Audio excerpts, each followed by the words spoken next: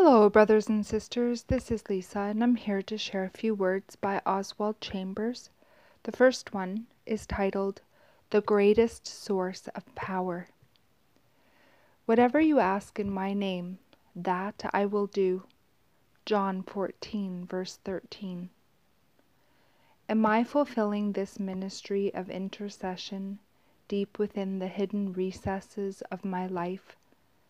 There is no trap nor any danger at all of being deceived or of showing pride in true intercession. It is a hidden ministry that brings forth fruit, through which the Father is glorified. Am I allowing my spiritual life to waste away, or am I focused, bringing everything to one central point, the atonement of my Lord? Is Jesus Christ more and more dominating every interest of my life? If the central point or the most powerful influence of my life is the atonement of the Lord, then every aspect of my life will bear fruit for Him. However, I must take the time to realize what this central point of power is. Am I willing to give 1 minute out of every hour to concentrate on it?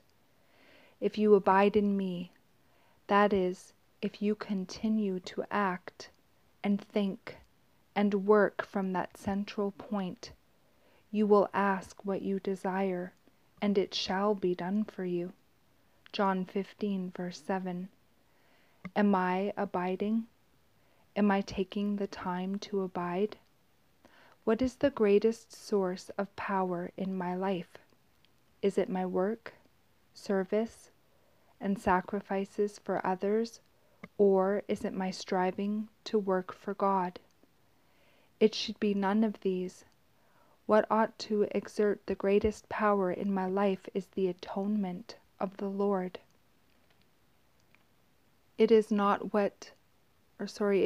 on what we spend the greatest amount of time that molds us the most, but whatever exerts the most power over us.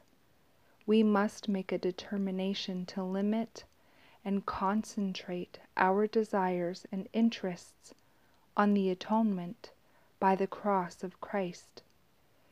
Whatever you ask in my name, that I will do.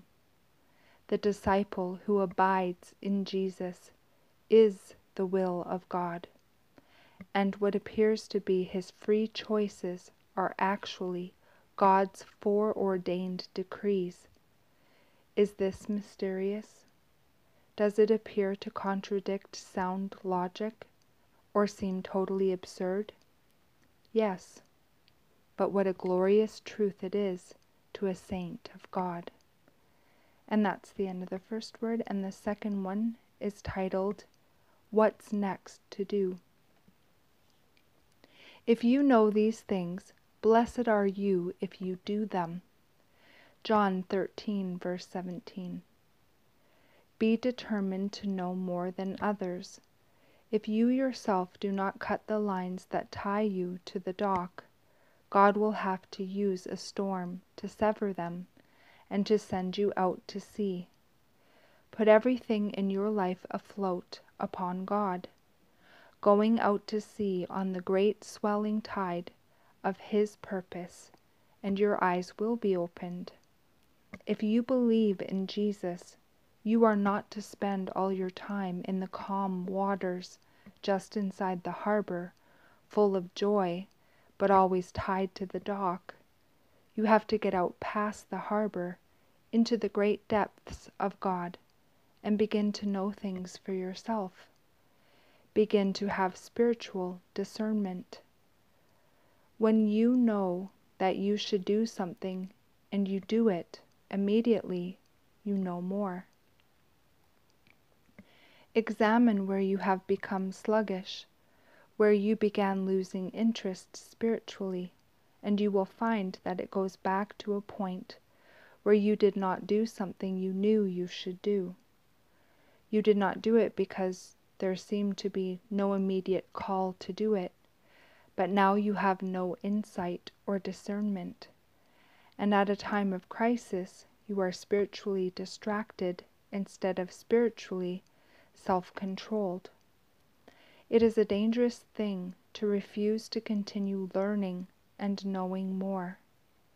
The counterfeit of obedience is a state of mind in which you create your own opportunities to sacrifice yourself, and your zeal and enthusiasm are mistaken for discernment.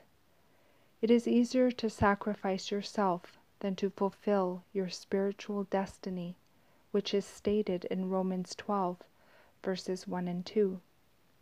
It is much better to fulfill the purpose of God in your life by discerning His will than it is to perform great acts of self-sacrifice. Behold, to obey is better than sacrifice. 1 Samuel 15, verse 22. Beware of paying attention or going back to what you once were. When God wants you to be something that you have never been. If anyone wills to do His will, he shall know. John 7, verse 17. And that's the end of the second word, and the last word is titled, Then What's Next to Do? Everyone who asks receives. Luke 11, verse 10.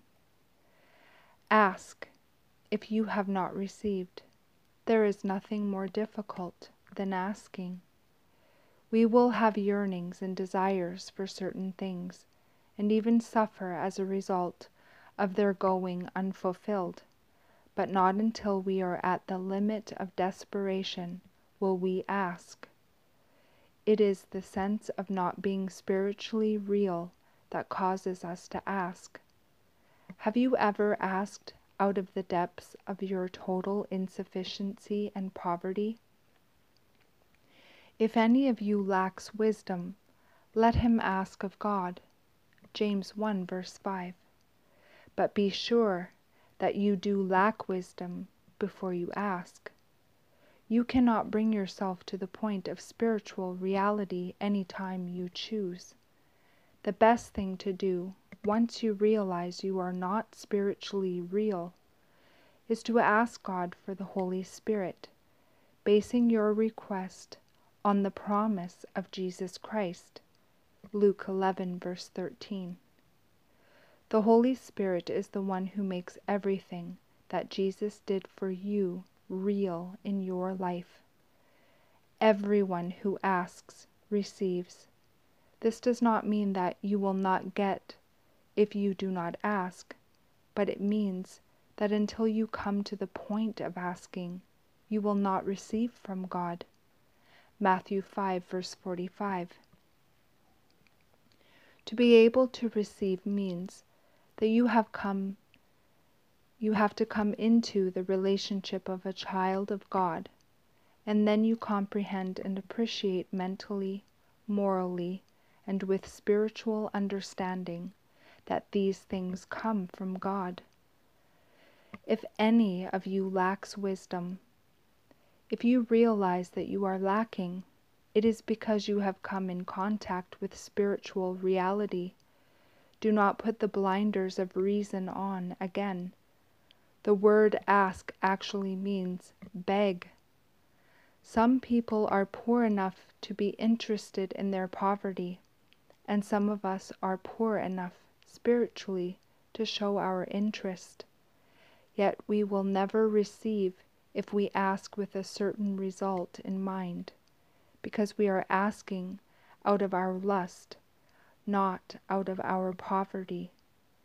A pauper does not ask out of any reason other than the completely hopeless and painful condition of his poverty. He is not ashamed to beg. Blessed are the paupers in spirit. Matthew 5, verse 3. And that is the end of these words. I pray you all have a beautiful day in the Lord. God bless each and every one of you, and I will see you either next video or in the air. Bye-bye.